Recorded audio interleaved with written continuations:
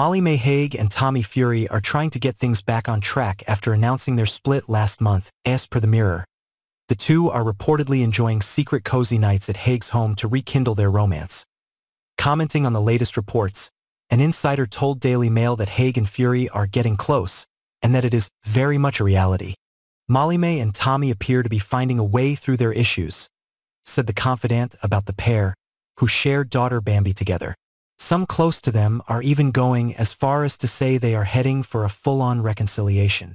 They have had to see one another because of Bambi, and that has been a good opportunity for them to have begun the process of getting back together. They're enjoying quiet time away from the limelight, the source added.